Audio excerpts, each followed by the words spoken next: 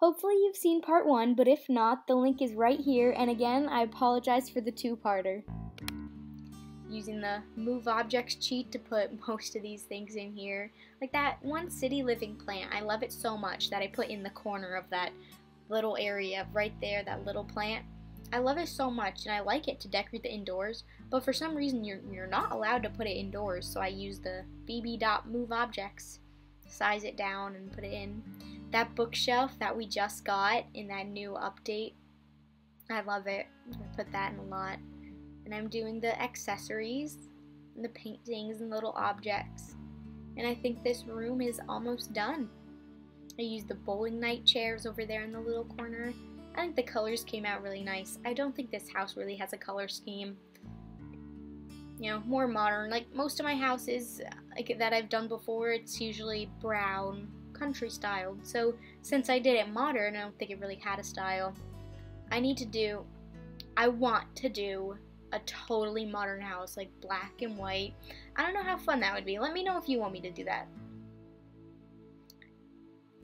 But yeah, this one, not many colors.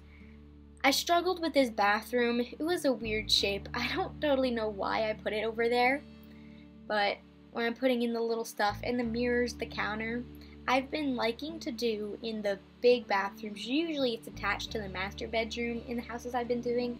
I put in a little makeup area, the counters, and a bar stool to sit. And I think it's nice and cute, so I've been doing that. Now I'm going to the other bedroom, the bathroom, before I do the bedrooms. I did it kind of yellow styled, so this bedroom is definitely meant for a girl. It could work for a boy too, if you just change some of the stuff, or no. I'm putting the laundry basket in. I love the little decorations. I think it comes out really cute. And that's the new desk and chair we got in the patch update too. They're so cute. You're putting up the posters and then the bed. I love that artist's bed. I think it's one of my favorites. And then playing around with the carpets, matching the yellow style of the room. I did play in this house after I built it, and it wouldn't let me, when I wanted my sim to use that little laptop on that desk, and she was doing that like no footprint thought. And I was like, why couldn't you go here? So I think I deleted one of the things on the desk and then it worked, or I made her sit her down first. And that happened to one of my friends too. She told me about it.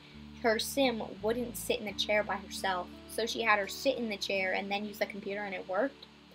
Is that glitch for you guys, or I don't know? They might have fixed it. I might have to try it again soon. So I changed the railings in the front, but it appears I did not change them in the back. Well, there we are, switching back into the bedroom. This part's a little laggy, you can notice. I had to speed it up a little fast to make the video not so long.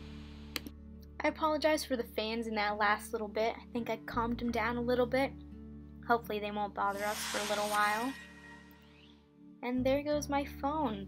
I have it on vibrate so the alerts don't go off that loud. Oh, guess I got it taken off vibrate. Never mind, sorry. And now I'm doing the master bedroom. I did it very basic colors. And this comes from my style a little bit, if you notice. If you watch my other YouTube videos, my other builds, you kind of understand a little bit. But I did that desk and bookshelf, that's different, never did that before. So I just felt like, that spot's perfect for a desk, I'll put it there. This room was small, but I liked it. It was like nice and purple. I think honestly, if you change the wall, I think it's good for either boy or girl. Sim works. I did a lot of purple. If you change purple, that's the only big change you could do. It was a very basic room. Bed, dresser, mirror. I think I put a plant in. Yeah, there's the city living plant I put. I honestly think that's it. Then I think, oh, I put a chess table in that room. Oh, and here's kids' room. Oh, I love the way this kids' room turned out. I remember this. I love it so much. I love decorating kids' room. Like, there's not many decorations you could do. Like, they're all in that one section. If you go to the kids' room section, click on the toys, all those decorations are right there at your fingertips, and I love it. So I put everything in one little room, and I love the way it looks. Some people I know tell me they don't like it as clustered. Like, I like my builds clustered. I love the cluster. But I know some people don't, so they're good. Like, if a living room, they're good with a couch, a TV, table, rug, maybe a plant, and they're good. But I like all the stuff atop the fireplace, and I like toys in the floors, and the baskets, and like the extra shelves, and bookcases, and rugs, and all that good stuff. I've been starting to put curtains in a lot of my builds. I haven't done, like, I wasn't doing that originally, but I actually really like it. And I think I go through and I put curtains in the end. This living room was a struggle for me. I don't really know if I like the way it turned out. I think it's alright. And I put that little kids corner. Now I'm doing the kitchen. I recently found out that if you click on the counter, right, any counter, and then you click on the color selection, and then next to that, you can choose what type of orientation you want the counter in. I never knew about that. I know I downloaded like builds from the gallery or in, I think, Maxis's house, I don't know. But the cabinets above had like cool styles to them, and I clicked on it and it went away. And I just thought, how do you do this then? If you, like, I don't know how to do this. And then I was watching a YouTube video. I don't know who it was, but I saw them for like a split second.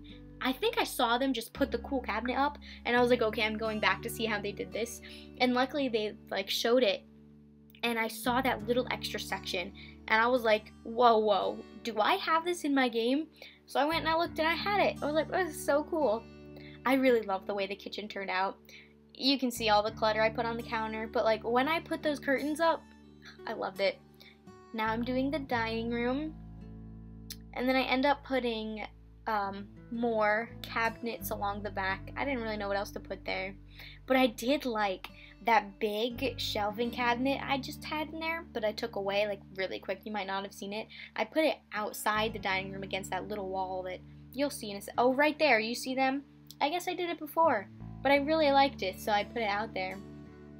And then I like doing the two chairs at the end of the dining table are different. I think that's really cute. I like it. The dining room's very basic. And then here I am changing all the colors of the living room because I didn't like it. And you can see there's not a color scheme to that. Okay, my fans have calmed down and I'm back from playing Club Penguin. Gotta do something while I'm waiting, am I right? As you see, I just put that, like, it came from Cats and Dogs, but that fish and bait poster, I put it above the sinks. I think it actually looked pretty cute. Cool, I like it. I put a lot of paintings in this bathroom. It's really big, so a lot of space to fill. And then I use those city living posters. I really like those posters. I think they're so cool, such cool pictures. I managed to fit a piano in here. I don't know if that was the best idea, but I did it anyway. This room, I think, might be the most modern in the house. I mean, I can't say the others aren't modern. The kitchen, I could put in a country house easy, but the living room, I don't know if I would put that in any house but this. I feel like only a modern house could fit all those colors. But this was like a lot of white in this room. And I'm doing the little decorations, putting the stuff on that chest. And out here I'm doing the outdoor seating area connected to the kitchen. And I put a grill out here. That's it. It's very simple. And I put a candle light. And here are the pictures. So that concludes our speed build. I hope you guys enjoyed it. Don't forget to like and subscribe for more. And thank you for watching. Bye, guys. And don't forget to drop a comment letting me know if you guys want to see other videos such as Let's Plays or what kind of speed builds you guys want to see in the future. Thank you.